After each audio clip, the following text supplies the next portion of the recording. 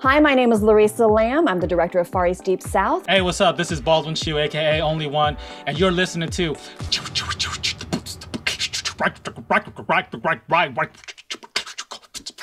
Rise and Shine with FilAm Creative. Good morning, good morning, good morning. It's time for another edition of Rise and Shine. So let's meet today's hosts. It's Ed and Ronnie.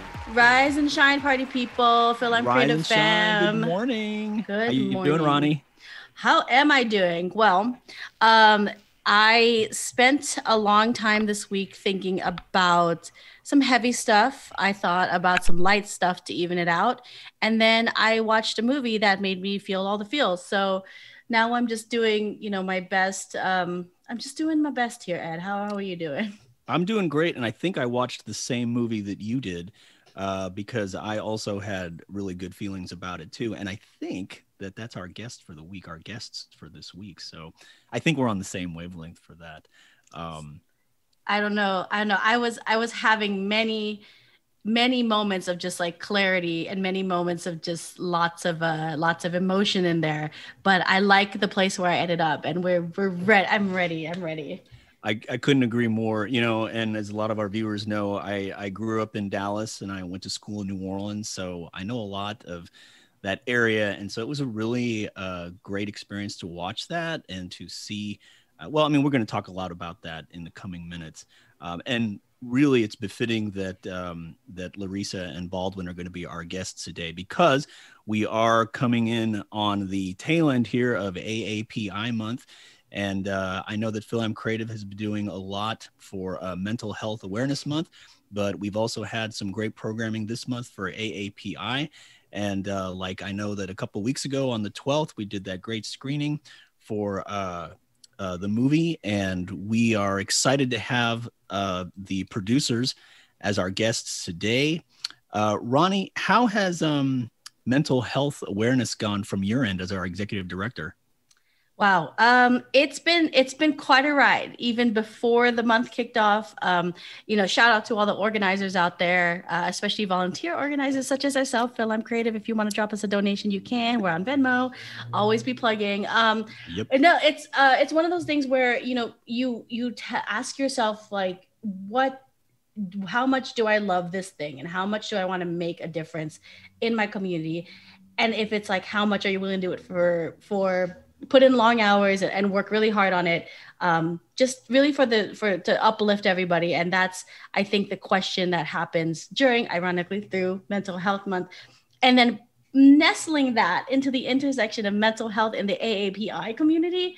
Woo, we got some stuff, we got some baggage, also to further put us in the more intersection. My e-board, we're all women. So we have that not to deal with, but we also have that identity. We are, AAPI women.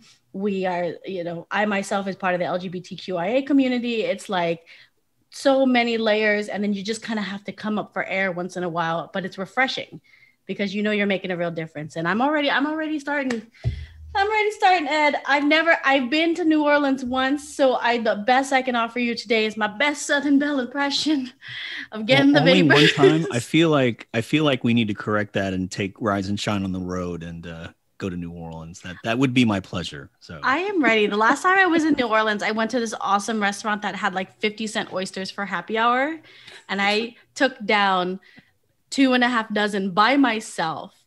It's like I ate all the oysters in the Gulf. They were going to save 2 for breeding, but I ate those 2. So, and our production guy, Jeremiah, is saying, yes, we should be traveling for these episodes. Well, hopefully if everyone keeps wearing those masks and gets vaccinated, we'll be able to travel more soon and bring Rise and Shine on the road. Although I do think our first stop is going to be in the Bay Area because Jeremiah, we're doing a housewarming party at Jeremiah's place. I don't think he knows that yet, but anyway. Yes. Yes. And then Jeremiah is putting in our chat. I had to bust this out for you. I got this engraved when it says hella. That's my little homage while I stick it out down here in LA. Yes. And also for all of our Bay Area natives out there, there's also degrees on which you say hella, because you can say there's hella traffic, but if there's hella traffic, you know that you'll be in the car for a minute. So Language is a funny thing, right? So is It is. And language and roots and where we come from. Do you like my segue, Ed? I like it. You know, before we get to our guests, we do want to give a loving shout out to our brother Rex, because we know that some of you are watching right now and you're saying, wait a minute, where's Rex? Why are we looking at Ronnie and Ed? Why are we not looking at Rex and Ed? And the reason for that is because our brother Rex is currently receiving run off his with a model shot. He's getting his second shot. How about that? He didn't run off with a model to the Caribbean. He's receiving his second shot. Thank you for keeping us all safe, Rex. Yes. So just a friendly reminder to everyone. Don't forget, wear your mask, get vaccinated. We love to see you. We'd love to shoot Rise and Shine Season 2 in person, although Zoom is certainly a cost-effective thing for us. But and also a shout out to our wonderful Kami, who you're going to be seeing in a few minutes. She couldn't be with us for today, but she's going to be popping in from time to time. Maybe we'll see Veronica a little bit later too. I don't know, Ronnie, you don't want to see Veronica? You know, for Mental Health Awareness Month, I think we got the cue to keep our distance away from each other. So. All right. Well, you know what? Maybe we'll see her, maybe not. We don't know. But anyway, once again, as Ronnie said, feel free. This is just a little plug, but if you like the wonderful programming that FilAm Creative is doing for you, like Rise and Shine, like Women's History Month we did a few months ago, like Mental Health Awareness Month that we're doing this month, please consider dropping a few quid to our Venmo, which is at FilAm Creative, at FilAm Creative. Please consider doing that. But without further ado, we want to bring out our guests for today. We're going to start with the writer, director, producer of a great film that I know a lot of you watched with us on the 12th. And I know a lot of you have been streaming on PBS World all month through June 3rd. So if you haven't watched it yet, what's the matter with you? You've got till June 3rd. Get your device and stream this great film called Far East, Deep South. We are so honored today, especially since it's AAPI month, to have the writer, director, producer as our guest. Ladies and gentlemen, put your hands together for Larissa Lamb. Good morning. Woo! Thank you for having me. Good to be here with you guys. We are honored to have you. And this is it. You know, Ronnie and I watched the movie last month for the first time. Yeah. And we were just really touched by it. And maybe before we get too deep into it, for our viewers who haven't seen it yet, again, what's the matter with you? But for our viewers who haven't seen it yet, Larissa, could you tell us a little bit about what Far East Deep South is about? Well, Far East Deep South is a search for a family's roots. That happens to be my husband, Baldwin Chiu's family, Chinese-American family from California, goes to Mississippi in search of their roots. And they ended up uncovering not just more about their family, but they ended up uncovering the whole little-known history of the Chinese in the segregated South, and also the impact of the Chinese Exclusion Act on their family. So it's a lot of discoveries, a lot of surprises, and a lot of things we didn't learn in school. Woo! That's the best way to put it. A lot of things we did not learn in school.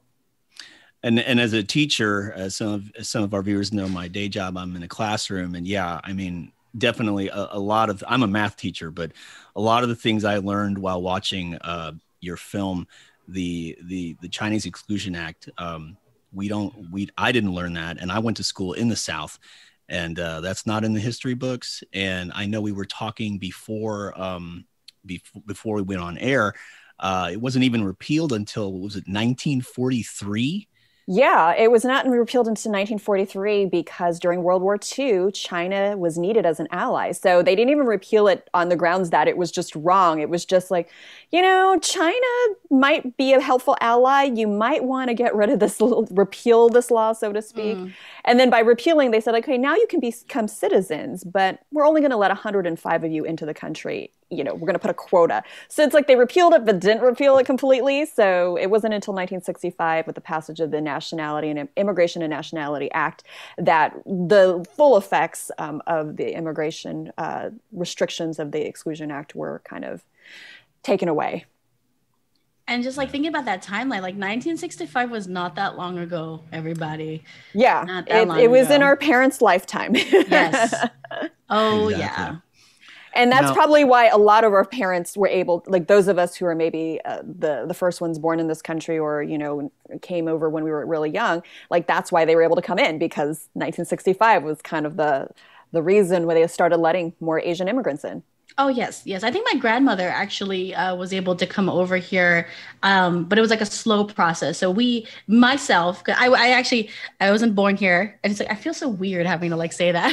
I wasn't born here, so when we finally got here, it was the 80s, and yeah, it's like it took us that long. Like grandma came over probably shortly after that, and then everybody else followed, and like took us like straight up 20 years or something like that. So it's crazy to think how much you don't think you're involved with history, but then you are, and you are a history. And this film, I think, really explores that. Yeah, absolutely. I mean, all our family stories, like just what you described, like that makes up history. Like history is just a series of stories, right? And we often forget that it's families that are involved with this history. And we just think about like the government or like wars or something, but history is all of us. Exactly. Now, I know that you and your husband have a background in music. And so maybe if you could share with our viewers a little bit of background on how you came to decide to shoot a documentary about this wonderful story. Yeah, well, I worked in the music industry. I should say I still work in the music industry. I've worked in it for like 20 years, and I've been a recording artist. Still am a recording She's artist. Really good, guys. And you know Rex. Thanks. And I know Rex, and he's a fellow Bruin. And he does music publishing, and he's great. And I'm an artist. I wrote music for the Oprah Winfrey Show. I've done, all the stuff on the music side. And so initially, after we went to the trip to Mississippi, I mean, I was really just like, I was just a passenger in the van. There's like a scene in our movie where we're like driving down to Mississippi, and I'm actually like sleeping in the background. I was trying to find you. Yes. Yeah. Yes. And I'm like, I'm taking care of my daughter. So myself and my sister-in-law, we were like in the back, right? Like we were in the back, get out of our way, my husband said, and like, just let her do our family thing. And then as things started to unfold, as people will see, if you've seen the movie, you know what I mean. If you haven't seen the movie, you'll have to check it out. But things started happening, and I'm like, why is there a Chinese museum in the middle of Mississippi? Wait a second. How come we didn't learn about how Jim Crow laws impacted the Asian community too? Hold up. Why did we find a significant book? I won't spoil that, like in the middle of a museum, and like, where do these people come out of the woodwork who knew my husband's family? So things just started happening. I'm like, I feel like more people need to know what's going on here. So, we did a short film called Finding Cleveland about 5 years ago. And I was just the music composer at first. And then later on, I ended up directing because I didn't really like what my husband and our editor did. So Good. You interjected there. Yes. Yeah. I mean, I had written and directed some plays like back in the day. So it wasn't completely foreign for me to be directing, but I had no intentions of being a documentary director. And so we did the short. It was well received. We ended up expanding it to Far East, Deep South because there was so much more to explore. People kept asking us questions like, how'd your grandfather get there, Baldwin? And how did this happen? And we're like, we just went one trip. We have no idea. We were just happy with one trip and never thought we'd like explore all this history for like the next 5 years. So when you went, you didn't initially think of even making this into the feature documentary? It was just for... No, it was, we were just trying to find a gravesite. I mean, we had a photo of Baldwin's grandfather and great-grandfather's gravesite. My father-in-law, for people who haven't seen the movie, he grew up without a father in China. It's kind of complicated why he was abandoned. He thought he was abandoned by his father, which is why we made the movie. And we went to Mississippi just to pay your respects. And we didn't know where the cemetery was. My brother-in-law just literally thought, we'll just drive around and there can't be that many cemeteries. We knew the city. We knew it was Cleveland, Mississippi. He's like, we just drive around. We'll find it eventually, right? If it takes us a couple days, we'll find it eventually. Yeah. And lo and behold, he called City Hall, and they're the ones who told us what the cemetery was and told us about the Mississippi Delta Chinese Heritage Museum, which you see in our film. And we had no idea we would uncover all this history personally and, on a larger scale. How helpful was the community when you went there? Were they forthcoming? Were they helpful? Were they like, why are you here? What do you want? Like, what was the relationship you developed with the local townsfolk? Yeah, what's interesting, I mean, I live in LA and I grew up in the LA area. So we're talking big city, right? So we don't think to like call City Hall. Like my brother-in-law called City Hall and somebody actually answered and called him back and helped him. No recording? No press zero? No, I know. He didn't have to like fill out 5 gajillion forms on the internet to like get to somebody. I mean, it was kind of miraculous in the way. I think he had actually called a couple months prior to our trip, but he didn't. I mean, they didn't call him back like right away, but they did call him back. I think like the week before our trip, and so even if they didn't call back, we were still planning. We had already booked our tickets. We were still going to go, and once we got there, I mean, there's something to Southern hospitality, I don't know what you experienced growing up there, Ed, but like people are just nicer. Yes. I know the South gets a bad rap about, being really racist and all those things. But like, honestly, when we went there, we weren't even like considered the Chinese family. I think because they were used to seeing Chinese in the Mississippi Delta. They actually called us the Californians. They thought it was strange that we were from California. So everywhere we went, they're like, there's a family from California trying to find out information about their family. And that to me was actually a little, I don't want to say jarring, but like that was a surprise, because I think sometimes we are always defined by our ethnicity, right? As like, oh, there's the Chinese family. But like we were defined by our statehood. That's amazing. Great. Yeah. And they were just they were so happy, especially when we told them the story and we were showing them the picture of the gravesite. Like everybody was like, "Oh, let me see if I know somebody." And that's why City Hall's like, "Oh, try the museum." And then Emily Jones, who you meet in the film, she started like calling people and posting, on Facebook, like, "Hey, anybody know who this She family seemed like is?" a very helpful. She comes across on the screen as such a helpful person. Oh my gosh. She's okay. awesome. I have to know this. Like, it feels like when you came in, Grandpa. I kept calling him Grandpa, but Baldwin's dad. Yeah, Baldwin's dad. Grandpa is over here. I feel like when you guys were at home and you're trying to pitch this, like, let's go to this trip. We're gonna talk to this lady. Grandpa's at home being like, I don't want to talk to this lady. But there's so much. But then when you get there, he's just right at Emily's side, showing her pictures, giving him the spiel. That's Grandpa's bestie all of a sudden. Yeah, what's funny is he later on when I went to look at some of the footage and like I said, I was taking care of my daughter. So like every once in a while you'll see me like in the background.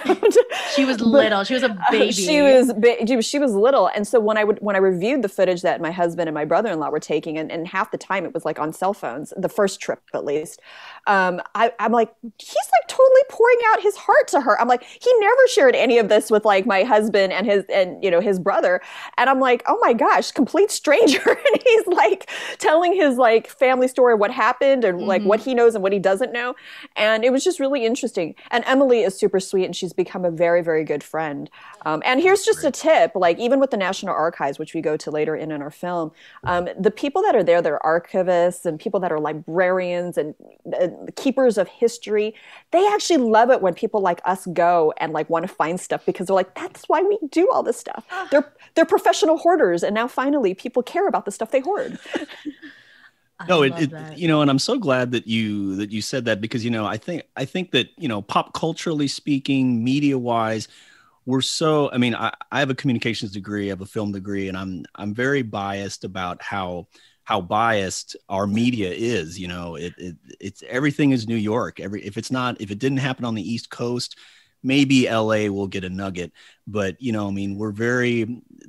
our whole society has grown up on this East Coast, New York centric baloney attitude. And so, watching your film and looking at Chinese people in the South, especially moving out to a bigger city in LA, it's like, yeah, there's Asians who live in the South too. There's, it's not just Southern people in the South, I mean, there's a wide variety there. So, I mean, I think your film did a great job of bringing to light that, the Asian community is everywhere. It's not just in the big cities, it's even in Mississippi. It's even in the South. Mm-hmm.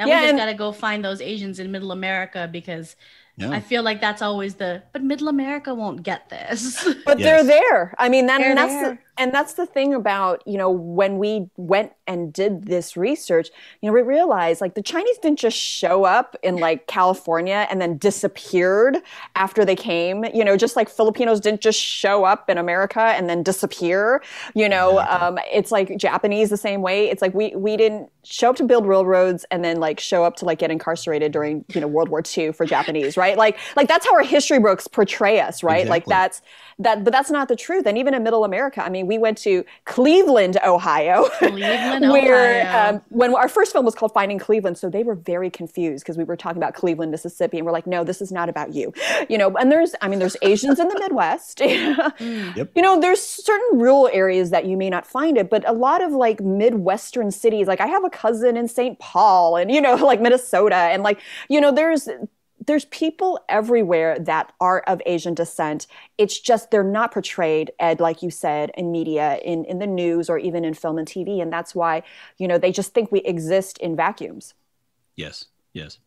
Let's change that, shall we? Exactly. Let's change that. There's so many more stories beyond the South that we'd like to tell. Exactly. Now, I know that we've got your husband Baldwin coming out in a minute. One more thing that before we bring him out, a lot of and congratulations that the film is a big success on PBS. So maybe you could share with our viewers, how did PBS get involved in how did that deal, that connection happen? Well, I have to give a shout out to the Asian American Documentary Network that I'm a member of, because they did a workshop about a year ago, and where we got to meet some of the key people at the different PBS programs. And we had always had people, like, whenever they saw early cuts of our movie, like, oh, this would be perfect for PBS. And then you're also thinking like, well, how do I get it on PBS, right? Tell me more. And they do have a submission process, but certainly networking with some of the people at PBS, I mean, we did go through the submission process. We ended up submitting to America Reframed, which is the program that our film is being shown on and is being streamed right now. That's part of the PBS family. And it was, America Reframed, just by the definition of the show, the series, like, makes sense for our film, because we are really trying to reframe what people think as an American, or even what they perceive as like an Asian American experience. So they were a great partner, even though we had offers from other people. But we really felt, because education was such an important part of our campaign and impact, that we really want to broaden the way American history is told, so that when people are talking about the segregated South, that now we can include, Asians were impacted too, and that we're part of that story. So PBS is kind of the gold standard for education still. So that's how we kind of came to be with World Channel America Reframed. And we're so grateful for the support they've given us. And there's also several other films being shown in May, if you catch it while you can, during AAPI Heritage Month. Rise and shine. This is Kami. I hope you're enjoying the show. Did you know we have a mailing list? And did you know that you can contact us if you want to say hello to Ed, Rex, Ronnie, Veronica, or even me? Just send us an email at RiseAndShineFAC. That's one word spelled out, RiseAndShineFAC@gmail.com. Again, that's RiseAndShineFAC, all spelled out, @gmail.com. Join our mailing list so you can be the first to find out about the latest Rise and Shine news. We know that we have another producer who we're so happy to bring out as another guest. And Larissa, I know you know him. So just a little bit. Exactly. Now he shows up at the house sometimes. Yeah. He's good for babysitting. Noted. Now he's also a rapper, and we might get him to beatbox for us a little bit later, but I know we're going to focus on the film for today. But we want to bring out one of the stars of the documentary. Let's bring out Baldwin Chiu. Baldwin, good morning. Hey, what's up? Come on, give me up.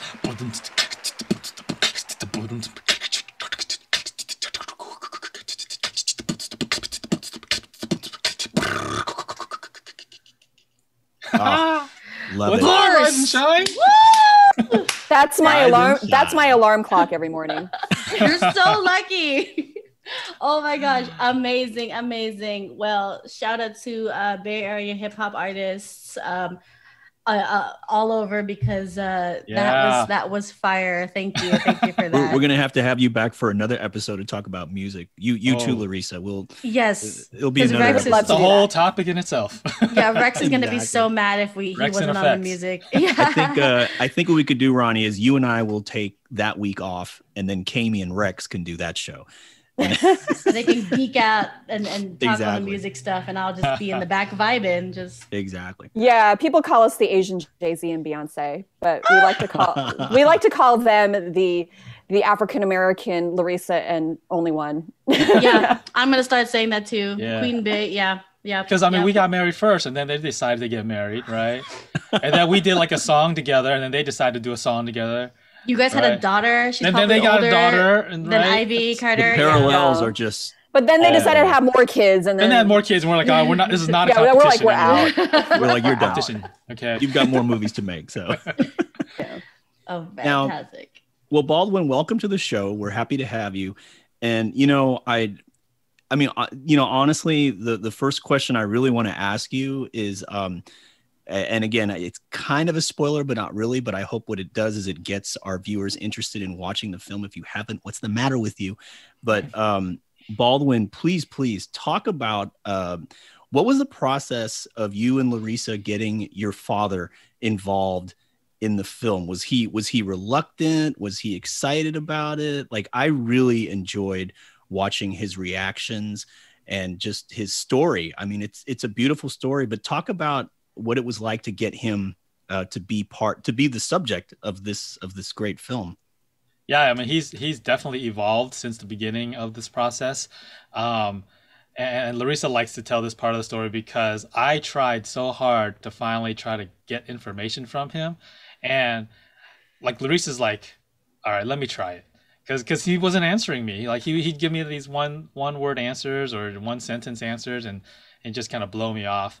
And then Larissa was like, okay, just get out of here. Just let me take care of it. So if you watch the film, right, all those interviews that you see with my dad, I was not there. And I did not know any of those stories like that you guys saw in the film. I didn't know any of those stories until we got back home and I was going through playback on all the video and audio. And I was like, what? I didn't know anything about this growing up, and he just spilled his guts to you? For those who don't know, like an immigrant dad, a PhD immigrant dad, they have immigrant parents. They have secrets. I think it was what was it? Hassan Minhaj, another Sac Davis local comedian. He puts in his special that immigrant parents, like, they be having secrets. Like, yes. You won't know this, and they won't ever tell you. So, Baldwin, you were saying that like your whole, probably like a big chunk of your life, you're trying to like learn more about this stuff from your dad, and dad's over here like, yeah, it was cool. like one word answers. Yeah, actually, it would be like, there's nothing to talk about. It's just there's like, nothing to talk about. Yeah, when your father made I was literally cracking up, and I was thinking about my own parents. Shout out to my mom and dad. When your dad made I'm trying to remember what part of the movie it was in, but he was talking about how, well, we don't really want to talk to you about this because you're interested in music. And all these. And I'm just thinking, that's my childhood. We're veering into mental health right now. Yeah, and our parents try to put it against us. They think we're not interested, but we are. Yeah, exactly. They don't want to listen. It's like, well, maybe, but we really do. And especially as we get older, we really do want to listen. And maybe you just don't want to talk about it. Mm-hmm. Right? That's what your mom called. Exactly. Baldwin's mom called out his dad in that. She did, and that cracked me up. Like, you just don't want to talk about it. It's your fault. You should have. Your told fault for not guys. educating your kids. I was like, tell them, Auntie. Yeah. There was some more to that scene, but it got heated. I think you cut it short just to keep it funny.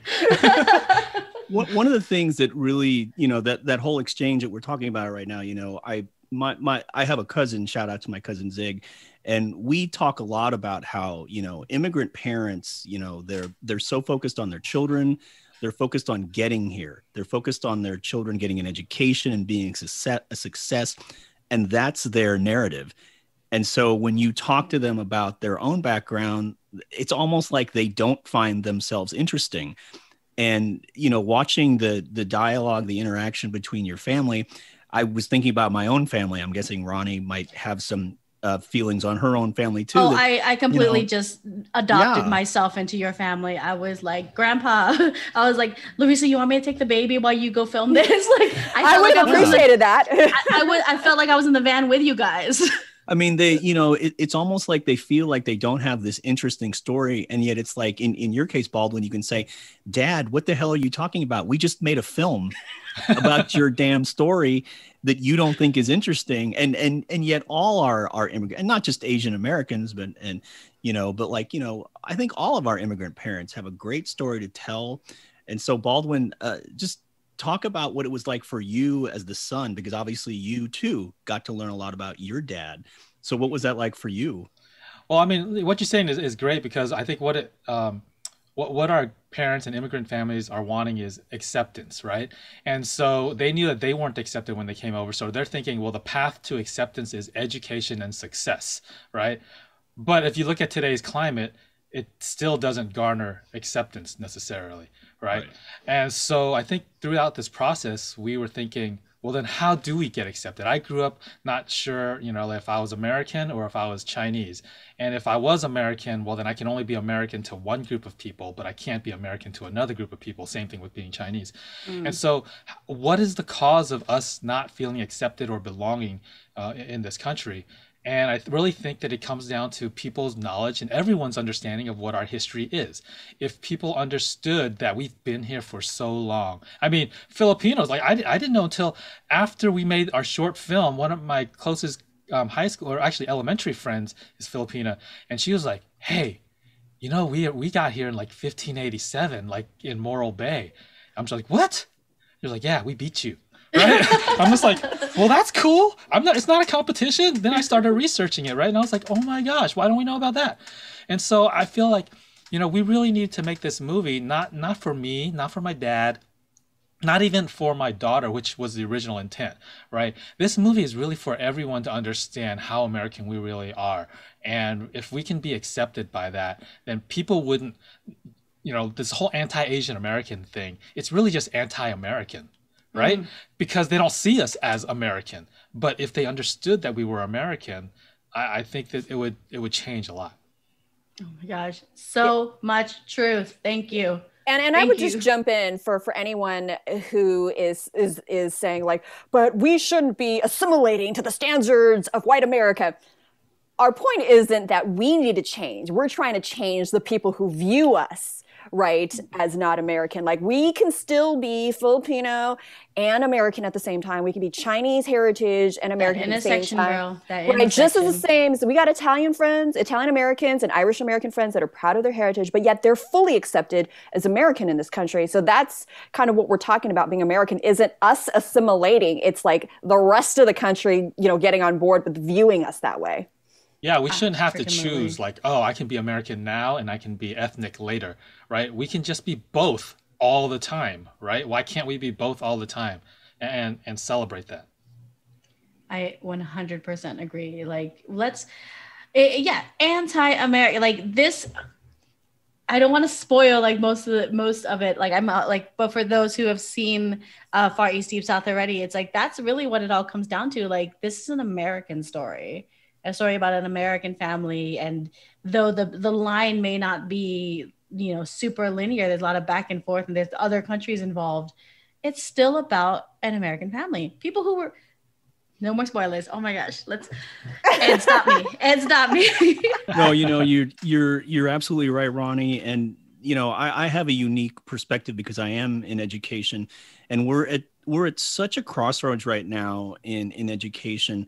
There's an argument over what needs to be taught. There's an argument over changing of the curriculum. Well, that's exactly why we need education, right? That's why education is number one on our priority. So university schools, they have first dibs at our film. We signed with educational distributor New Day Films, which is 100% education. So like if you're in the university system and you have Canopy, Canopy with a K, that's like the top streaming platform for universities and colleges. Our film is available on Canopy. You can also license through New Day Films for your high school, junior high. High school is where we recommend the film at, junior high and up. So I they was could gonna definitely say they need license to that. teach. They need to teach. They need to show this. This needs to be like a required viewing. And Yeah, I wish and it I work with existed. middle school students, and I can say, or junior high, and I could say for sure that they would enjoy watching the film. Absolutely. Yeah, and that's our whole hope, is that we all learn American history. I know there's this debate about ethnic studies and Asian American studies. We're like, this is American history that we're talking about in our film. Like, we're not saying you need to add an extra chapter. We're saying you just need to broaden what you're Yes. already teaching so that it's more inclusive and you see more of the whole picture of who has been involved in those chapters of American history. Yeah, I mean, like, I've heard students say, like, and even teachers, history teachers, they're like, man, how many years do we got to teach about the Civil War? Can we teach about something else? I mean, we already taught that in 6th grade and 7th grade, and there's got to be more than the Civil War, right? Or slavery. Like, I've had Black history professors and Black friends who are like, why we keep on teaching about slavery? We've learned about it for so long. Let's learn about other parts of our history, right? And so I mean, you need to learn about those. Not you do, saying but we you don't need to learn. learn Yeah. about it like Sure. every year, and that's the only thing you learn about, right? And there's It just stops space, right there. right? And a lot of times we want to say, people say like, well, history is so expansive. How can you fit all this history? Well, then stop repeating, teaching the same things, and keep starting new things. And actually, Dr. Robert Voss, in our film, he's our white professor, right? He's our token white guy, right? he's my friend. He's my friend. We grew up together, and he actually never knew my history, and he ended up being an American history professor, right? And so I was talking to him the other day, and he's learning about our history, and he's like, I'm putting this in our American history class because this is not, we don't have Asian Am studies, and this doesn't need to go to Asian Am studies in our university, even if we had it. It needs to go in our American history program. So he added it to their class, right? But he told me, he's like, him being white, he was like, us white people are afraid of cancel culture, right? Because everyone's talking about canceling, right? And he's like, and I was like, we're not here to cancel you guys. We're here to add, right? There's not a zero-sum game. And he's like, yes. And he was like, as historians, this is our problem. People think that history belongs to a certain group of people. And he was like, us as white people have to understand, even though we wrote most of the history books, history doesn't belong to us. So it's not just up to us to tell history, right? Especially as a history professor and as a historian, it ruins the whole, their name as historians. And he goes like, likewise, now that you learned about your history here in America, this history doesn't belong to you. And it also doesn't belong to the Black community. History just is, and it's all of us, right? And so for us as historians to not tell the full picture, it prevents us, as I would say, it prevents us from understanding what got us to where we are today. And if you don't know what got us here, then how can you go create a better future? Exactly. So I added to what he was saying. And so, we had this really deep conversation about like, it's not a zero-sum game. Adding additional history does not diminish somebody else's history nor take their history away. And so we actually started a fund called the First Class Initiative, where if there are schools that are underfunded and don't have the budget to afford the license to bring it into the classroom, people can come to us and possibly tap into our fund that we could get a copy donated or licensed to their school. And if you're interested in supporting our efforts of what we're doing, we are also working with a nonprofit, and you can make a tax-deductible donation to the First Class Initiative Fund that we're doing, and on our website, fareastdeepsouth.com. And we don't have our DVD available for individual use yet, like home video, so to speak, eventually. But if you do donate to our First Class Initiative, we will actually get a free DVD and a poster signed, and one of my old school CDs with Nice. a song from the film. Yes, Baldwin pointed out earlier that you were supposed to originally be the composer for the film. I was. Well, for the short film, I did do the music, Finding Cleveland. And then when we came up to do the feature length, being the director, producer, and writer, there was a lot of hats I was wearing already, and music supervisor. I had the good sense to tap my good friend Nathan Wong, who is a world-class composer. The man has won Emmy Awards. He has written music with Hans Zimmer for like Kung Fu Panda. He's worked on every Jackie Chan movie in the last like 10, 15 years. He actually wrote the music. If you guys follow international box office, so earlier this year, there's a movie that came out called Detective Chinatown 3 that actually busted Avengers Endgame's like domestic record, and Nathan wrote the music to that movie. and he worked on our film like right after that. So like I'm so grateful for having such an incredible like composer on our, and Epson Wu, our assistant composer, was fantastic to work with too. One of the things I want to backtrack to something that Baldwin mentioned that, earlier I was asking about his father's reaction, and he had said that, that originally you had wanted to do this for your daughter.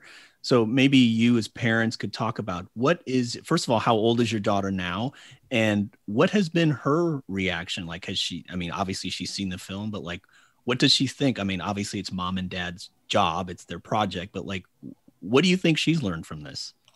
Oh man. Well, you saw her in the movie with my dad holding her as a baby. Cute. Now she's 7 turning 8. She's 7 3/4. And she is actually a little historian.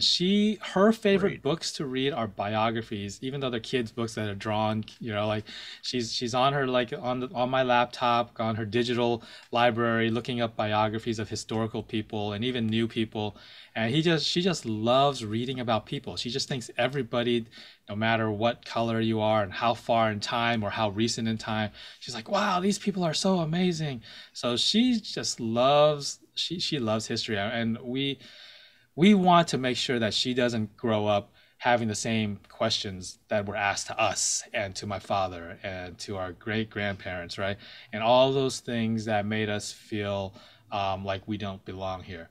We want her to know how American she is, but yet she goes to a Chinese immersion school, so she's learning our language, our native language, but she's 100% understands her Americanness. She's so proud, and she'll straight up tell people, So we're glad she's on that path, and we hope we can keep on encouraging that.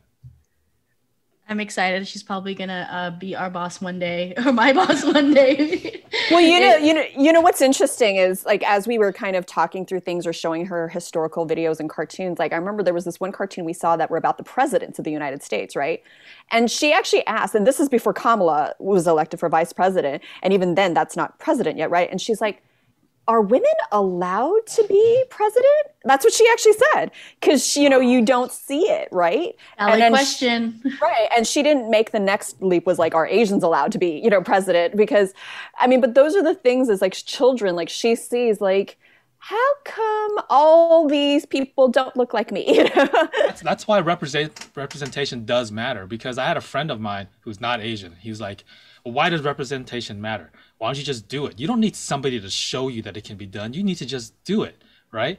And I'm like, no, sometimes you do need someone to show you. And because it's never been done before, it's that much harder for that one person to be like, I can do it. It's like, come on, it's just a state of mind. No one's ever stopped you, right? I'm just like, I know you might not have stopped me, because my friend was like, I've always considered you an American. I never looked at you as the Chinese guy. And I was like, I know that. And you might not have done that for me. And you might have always believed in me being quarterback, the football team or whatever. But the rest of the country has never believed in a Chinese person ever to become the quarterback of an NFL team, because it still hasn't happened, right?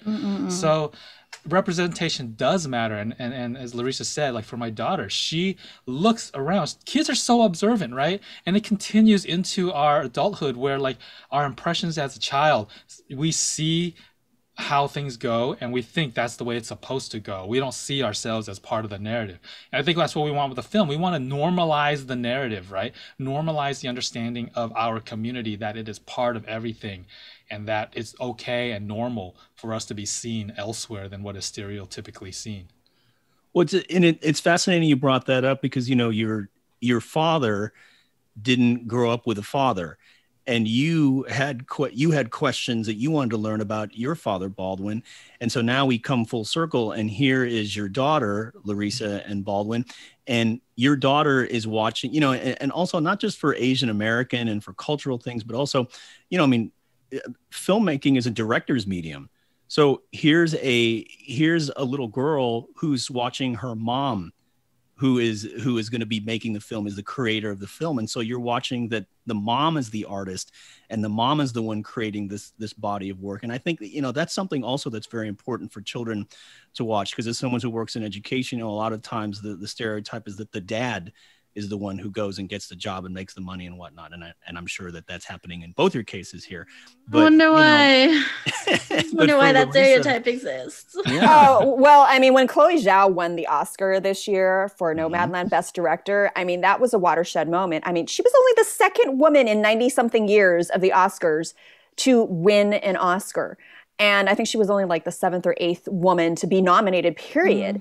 And, Exactly. you know, and Baldwin and I tell this story all the time. So we had a world premiere last year of our film Far East Deep South at the CineQuest Film Festival in San Jose.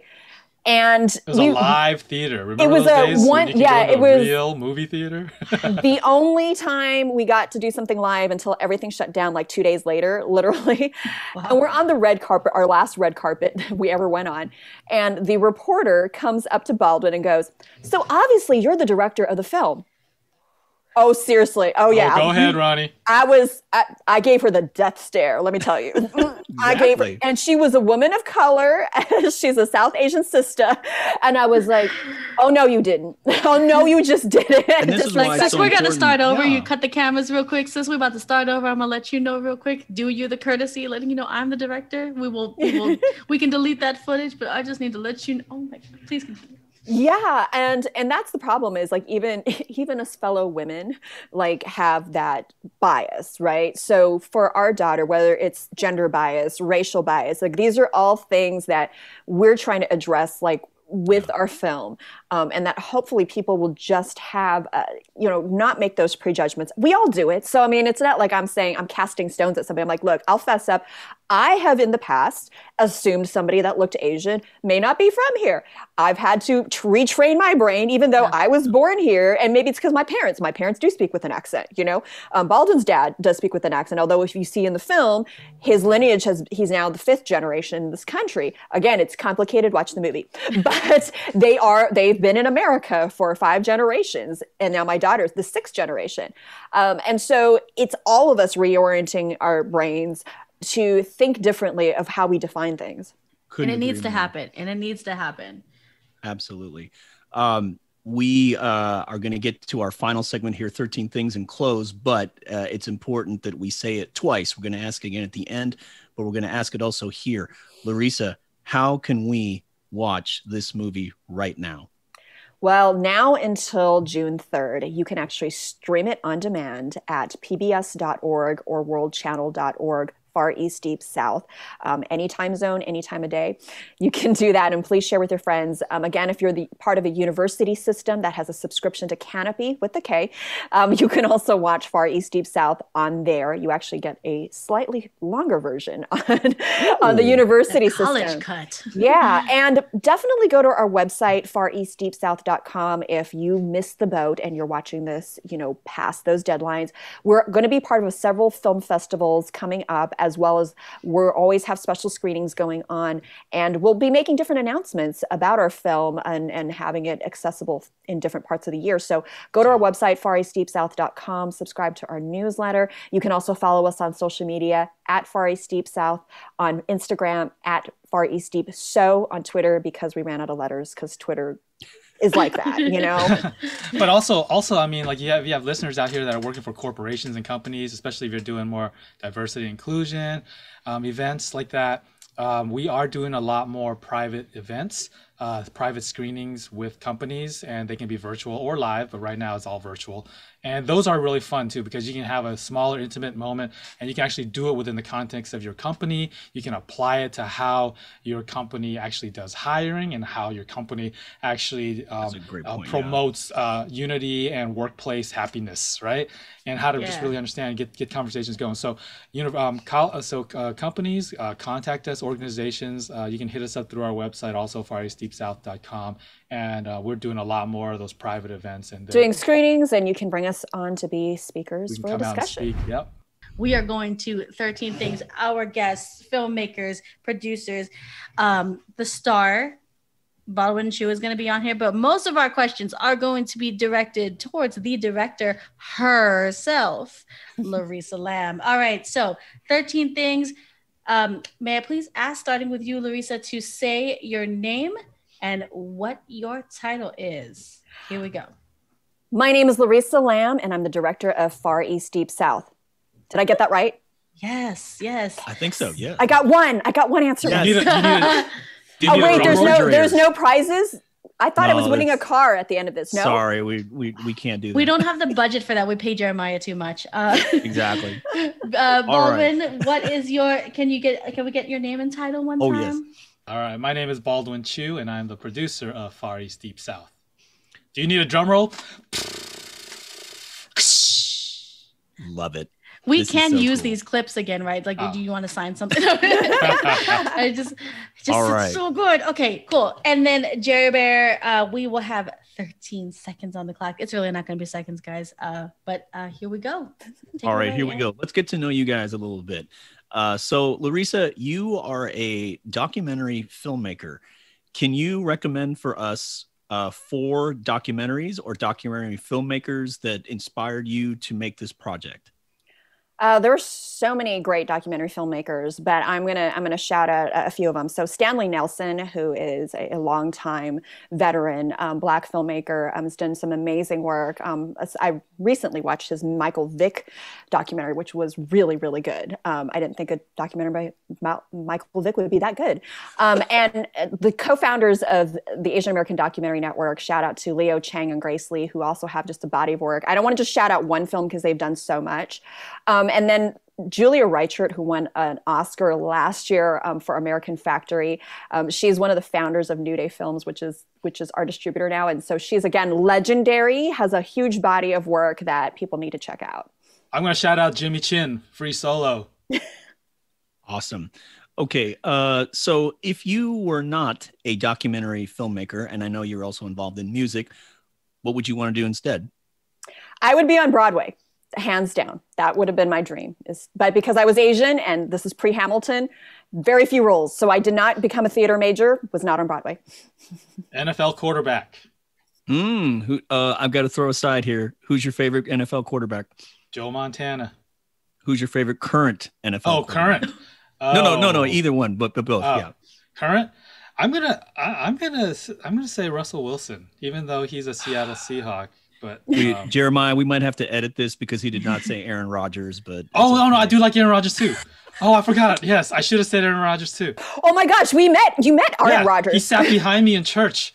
I was like, I seriously, I was like, I'm sitting there and I'm just like, and then I bumped Larissa. I was like, God. Dude, I think that dude totally looks like Aaron Rodgers. I feel like we should just stop the episode right now because I know. he's like my favorite. Oh, Roll my credits. gosh. I would have said Aaron Rodgers for sure if we picked him, if our Niners picked him with the first pick, but we didn't. So anyways.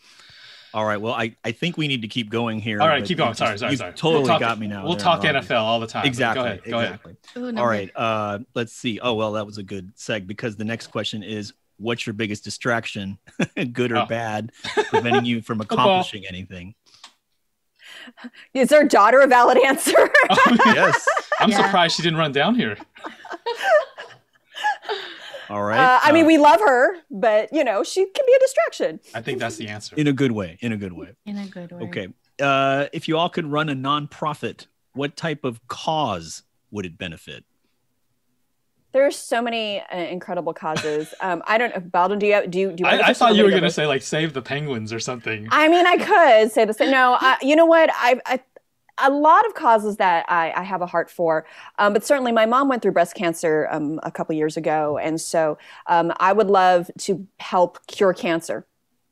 I was just going to say, because Larissa is a huge penguin fan, I would say save the penguins, but then mine would be save the whales by feeding them penguins. Wow. No. You're going to have to work that out behind the scenes. All right. What is something peculiar that not a lot of people know about you? I love office supplies. I have an obsession with office supplies. Staples, Office Depot. Do you collect washi tape? Larissa, do you know what washi tape is? It's like that paper tape. It's like for like journaling, but it's all over Staples. Yes, I do have it, and it's only because I see like a penguin design. Baldwin did mention I like penguins, so I have a penguin one. So I keep it for the sake of that. But I used to have like tons of paper and cardstock and vellum, and Staples is my jam. Do you? I'm just curious. Do you have colored staples? I don't have colored staples, but I do have colored paper clips. Okay. And different shapes too, including penguins. All right. Moving on. What is your favorite place in China, in Asia? Oh, Hong Kong for sure for me. Tokyo, actually. I don't like all the Chinese countries that much. Oh, hater. Like, I'm a creator to my culture. I'm like, I don't like China. I don't like Hong Kong. I go to Hong Kong just for the dim sum. Well, I guess Hong Kong is, technically Hong Kong's part of China, but now, but I'm just not. I can relate to that, Larissa. I'm Filipino and I love Japan. But, yeah. What is the most beautiful place you all have ever seen? The Great Barrier Reef. In the water, snorkeling. Yes. When I stare into Larissa's eyes. Aww. Good answer. We could end it right there. That's a man right Especially there. through I'm gonna have you Zoom. repeat that to my dude. Here, stick your eye in the camera. Let me take a look. Okay, I'm gonna give you both some locations and tell us what you like to do the most in those locations. All right, outdoors. Breathe. I was gonna say snowboarding. Okay, in your living room. Watch TV. Just sitting on the sofa. When you're in Asia. Eating dim sum. Seeing relatives and friends. When you're on a vacation. Chilling, hopefully doing nothing. Exactly, doing absolutely nothing. When you're online. Oh. Checking in social media, seeing what my friends are up to. Yeah, just email. Okay, now usually we only ask this question to one person, so we got to keep it a little clean here. In your bedroom. Yeah, see. Sleep. It's a really boring answer, but sleep. Anything not rated PG. What? These are conflicting answers. You guys are gonna have to work out later. All right, I'm gonna turn it over to Ronnie for Act 2. Alrighty, guys, let's get more serious. Are we ready? Yes. Your 4 favorite foods or type of foods, Larissa. Italian, Japanese. What else do I like to eat? I like to eat ice cream. And I like to eat. This is still related. I like to eat gelato. That's still a like. They're different. It's more fat. That's like so everything is like icy. All right. Was that 4? That was dim 4. sum and burgers for me. Ooh. That's enough. Nice. All right. So family recipes. What family recipes do you got that just better than anyone else? I'm going to laugh at this one only because little secret, my mom is not a good cook. Oh, this is going in public. Not either. Oh, it's okay. Your mom's not watching. She doesn't even know how to use YouTube. We'll just hide behind that. Yeah. It's okay. So Baldwin, you have a better answer because your mom actually cooked stuff that you liked. Oh yeah, I love my mom's cooking. But my favorite recipe is that I have no recipe. I just like digging stuff out. I find things and I just create new stuff from whatever I have. I call him the king of leftovers. Nice. Good answer. That is really good. I'm so Recipe of no recipe. It's like the art of, of being. Be like water, just whatever. Oh, the art of fighting without fighting. There you go. The recipe without recipes. Alrighty, y'all. Choose one. Corned beef, Spam, or Vienna sausage? Vienna Spam. sausage. Ooh, What? that's. Mm-mm. We're gonna have to work This that is out. not the behind scenes. this is not the newlywed game for those of you old enough to know what I the do have newlywed Spam game in the is. fridge though right now. All right, so balut, Filipino delicacy. Oh no, Yes, I'm no. not touching that with a 10-foot pole. I'm trying to be a vegetarian and getting balut would just be like. That's That would ruin- anti-vegetarian. But of course, I'm not doing a good job at being a vegetarian. So okay, yes. Oh, all right. He eats Brave chicken soul. feet. He loves chicken feet, so of course he could. Yeah. Chicken I'm just not feet's sure. hardcore.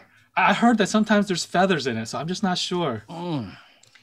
Yeah, that is not a lie. That is No not a lie. thanks. Yeah, And like if you can get it pre-feathered, I don't know if it matters. I don't know. they'll figure out the technology sometime in the future. Okay. Okay, so your favorite Asian dessert? Ooh, there's this Shanghainese. It's like a red bean like cake. I can't even explain it. It's kind of like a crepe, like a red bean crepe. It's the best way to explain it. But that's one of my favorite desserts. That very very few restaurants actually. And I'm half Shanghainese, so it's a Shanghainese thing. I like those mango spongy cakes that you see at the Chinese bakeries that has like a little pineapple on the top too. Like there's like a really thin like circle pineapple, but it's actually like a mango topping on top. I both have a very vague idea of what you both are talking about. I'll take it. I'll take it. Yes. Okay. Well, your favorite non-Asian desserts? Profiterole. It's a French dessert. It's a cream puff with ice cream inside. Very good. Again, you see this theme with ice cream coming through. Anything chocolatey. Yum. Speaking Okay, of wait, which, can I interrupt, Ronnie? Since Larissa loves ice cream and LA is a great place for ice cream. Favorite really place is. favorite place to get ice cream in Los Angeles. Oh my gosh, that's a really good one. You know, there's a place in Pasadena called Carmela's that does like homemade ice cream, really good. Well, you know, my first job ever was at Baskin Robbins, so I still go to Baskin Robbins. Fair enough. For a while, I thought that would be my career. When I was 17, I was like, I'm going to be here forever. From scooping ice cream to documentary producer. Yeah. Come a long way, baby. I know that's a come up right there. All right. So we'll have Baldwin take this first. Well, no, sorry. Boba, are we fans and do we have favorites? I do like boba. I like the passion fruit mixed with lychee with really hot, soft boba. You are that customer, Larissa. Love boba, and I like a rose milk tea boba. I'm with you. I love hearing people's boba orders. Okay, and all right. So Baldwin, you're the chocolate person here. What's the gold standard of chocolate for you? Oh, gold standard. Oh, Ghirardelli's, San Francisco, Bay Area. Area, Larissa. You know what? I just like a good chocolate souffle every once in a while. Ooh, classy. Favorite fruit? Mango. Yeah, same. Ooh, okay. Alcoholic beverage. I'm allergic to alcohol, but I do every once in a while I can take a few sips of Dom Perignon, which is expensive champagne, of course. Très classé. My favorite alcohol right now is hand sanitizer because I use it so much. Topical. All right, guys, let's get personal. You can both answer it on these. It's going to be about your house. Do you have plastic wrapped around your remote control or anything at the house? Not at our place, no. My Right, parents did growing up. Always. See, and the parents still do. I think Always you've a cut parent. off on this generation. All right. Yes. So if we can recommend one Asian American book, movie, TV show.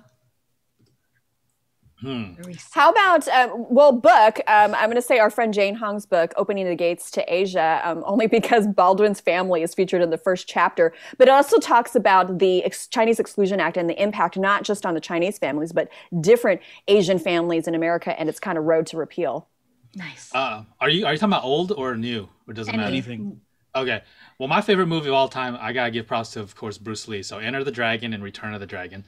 But since we're on a Filipino show, one of my favorite shows growing up was Sidekicks. Do you remember that on Disney?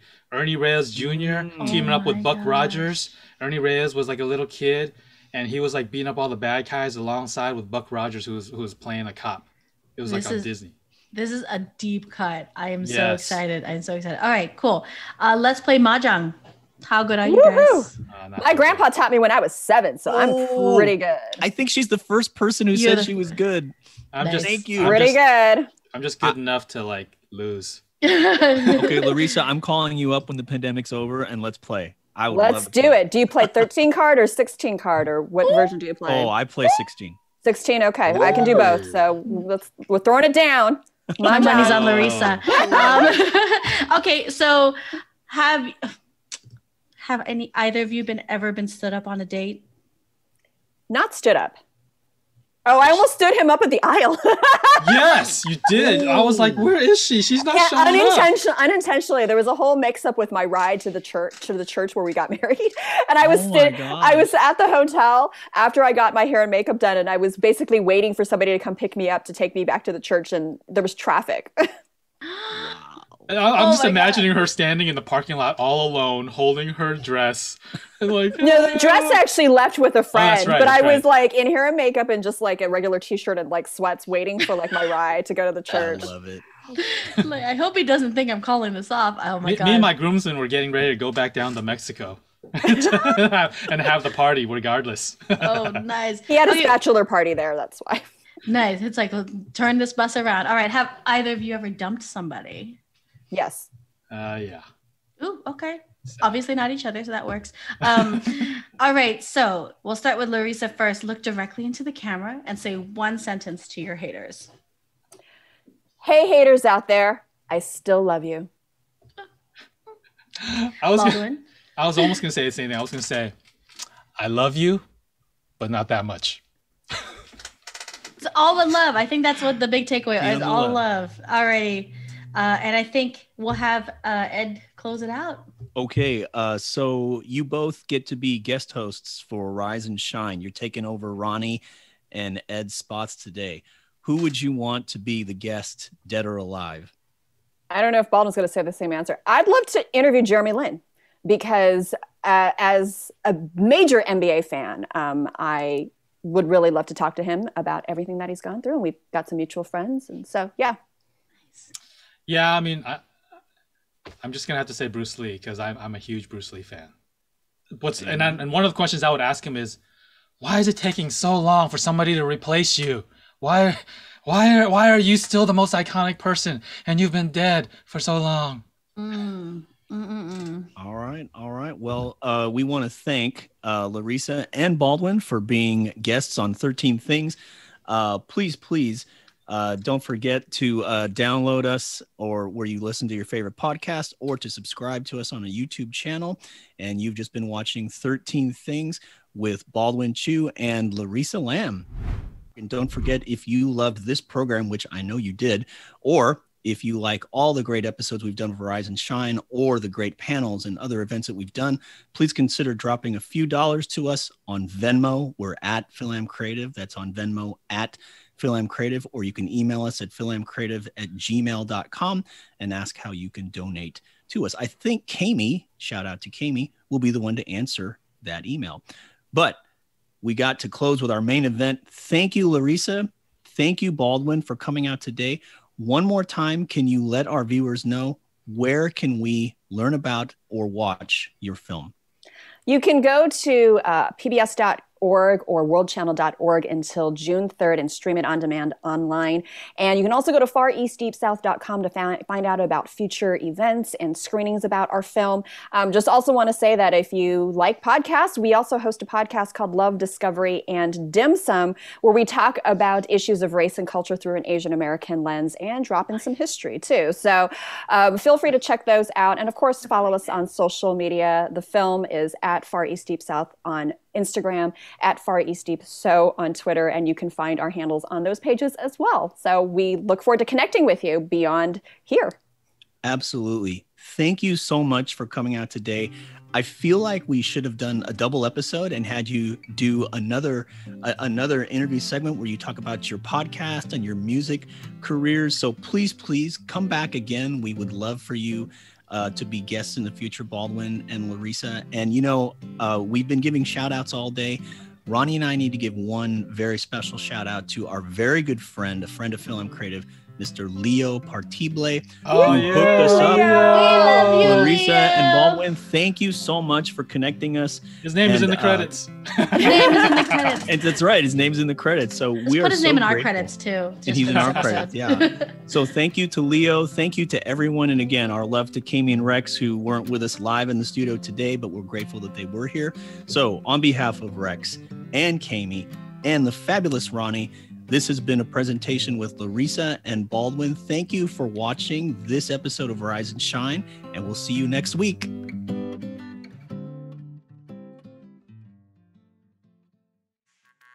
Hey everyone, Rex here with Rise and Shine. Did you know there's not one, not two, but 3 different ways you could check out our weekly Rise and Shine episodes? New episodes drop every Tuesday on our YouTube channel at RiseAndShineFAC. And you can listen to the Rise and Shine podcast as you commute to work or walking your daily steps by downloading Rise and Shine wherever you get your favorite podcast.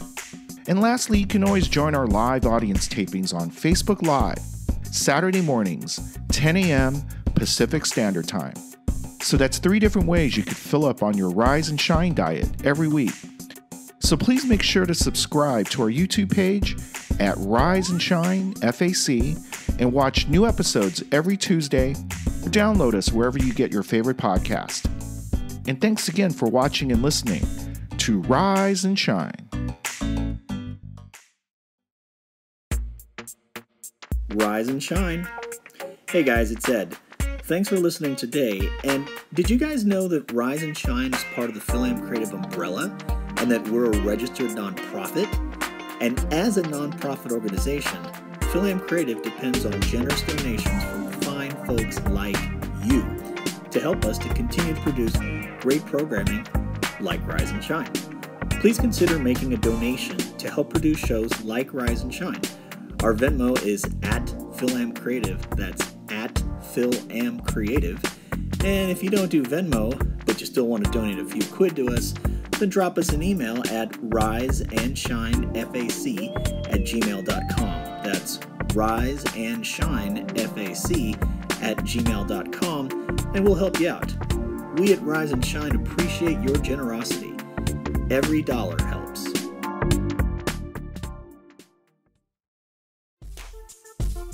Rise and shine! This is Kami. I hope you're enjoying the show. Did you know we have a mailing list? And did you know that you can contact us if you want to say hello to Ed, Rex, Ronnie, Veronica, or even me?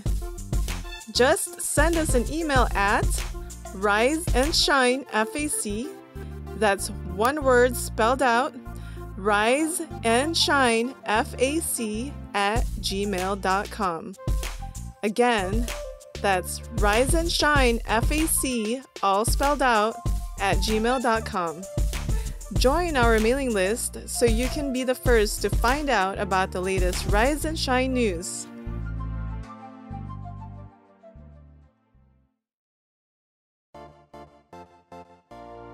Hey, Rex here with Rise and Shine, and I want you to do something for me. Help support Rise and Shine by liking, subscribing, and following the show online. Follow us on Instagram, Facebook, YouTube, and Twitter, all under at RiseAndShineFAC. So follow the show on all social media platforms on all one word at RiseAndShineFAC. Thanks again for all the love and support, and tell all your friends about Rise and Shine.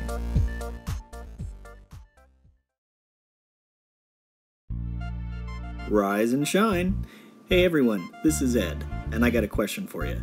Did you know that Rise and Shine is only one of the many things produced by FilAm Creative? That's right, FilAm Creative has been producing great stuff, like Rise and Shine, for over 10 years. If you want to learn more about the premier Filipino-American organization that has been the #1 advocate for the Asian American entertainment community for over a decade, then visit our website at filamcreative.org. That's filamcreative.org. Learn more about the organization that produces your favorite show, Rise and Shine.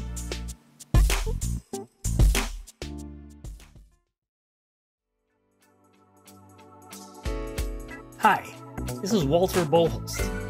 I'm proud to be one of the co-founders of FilAm Creative and serve as a member of the board of directors. In case you didn't know about us, I'd like to share with you our mission statement. FilAm Creative Incorporated educates and advocates for the Filipino-American entertainment community and all looking for a collaborative workspace in order to achieve greater representation and career advancement. Although we're based in Southern California, FilAm Creative's reach can be felt worldwide.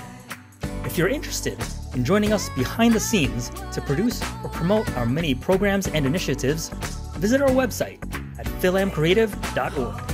That's filamcreative.org. And contact us to learn how you can join our cause. For students, we also have internships available for you to gain valuable experience. Visit us to learn more at filamcreative.org.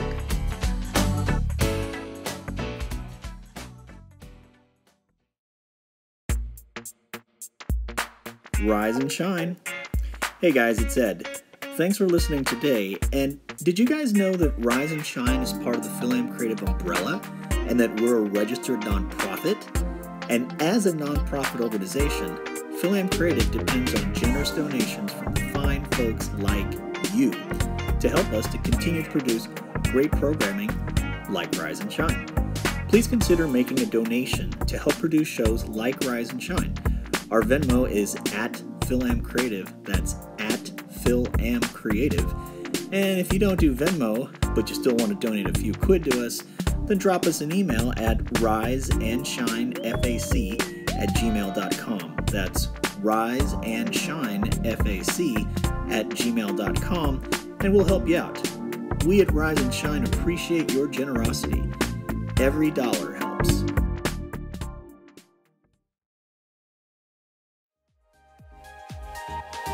Rise and shine! Hey guys, Ronnie here. I know my sister Veronica likes to mess with the crew, but we all really work hard to produce a quality program for you. Rise and Shine is produced by FilAm Creative in association with RAS Music Group and Millennius LLC. Rise and Shine is written, created, produced, and hosted by Ed Malillan and Rex Sampaga. It also features Veronica Canyeso, Kami Koyamko, and me, Ronnie Canyeso. I'm also our show's stage director, which isn't easy when you gotta keep Ed and Rex in check. And finally, our amazing technical director is Jeremiah Castro. Thanks for tuning in every week to FilAm Creative's #1 show, Rise and Shine.